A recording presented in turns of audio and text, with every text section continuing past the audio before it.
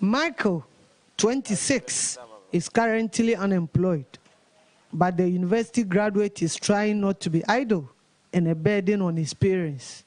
I'm just done with the national service and I'm trying to find more like an intellectual practice.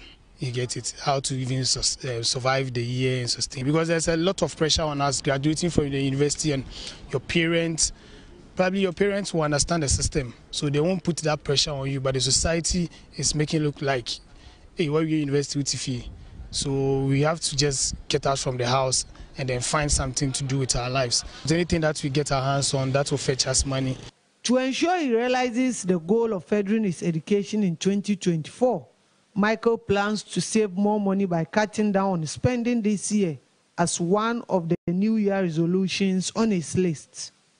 Being a first degree graduate, it's more like a lightweight certificate, you get it. So this year I'm just trying to sustain for some time, probably get some amount of money on me to do my own rounds and other stuff, then gather some to further my education. If you don't see me out on weekend, yes, I have to save. Making New Year resolution has become a tradition for many people. Beginning each year, you find people deciding to change an undesired trait or behavior, continue good practices, or accomplish a personal goal.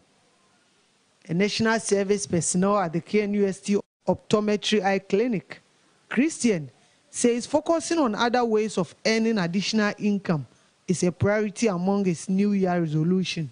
I have to explore other avenues of making some bit of incomes, doing some works online, and then for me as an optometrist, getting some clinics to run shifts under supervision just to make some extra money to sustain me. For Abdulrazak Bawa, putting a stop on impulse buying should be a New Year resolution to all persons, especially the youth who want to be financially independent. Normally, we engage ourselves in profitable activities or work, but after getting the money, how to spend the money has become a problem. We normally buy unnecessary goods or impulse buying, some things that we don't need in our life, instead of us to save much for a future as we are still in post-COVID-19 era. Well, in most cases, more than half of New Year resolutions fail, but it's better to give it a try and set a doable goal. Ibrahim Abubakar, TV3 News, Kumasi.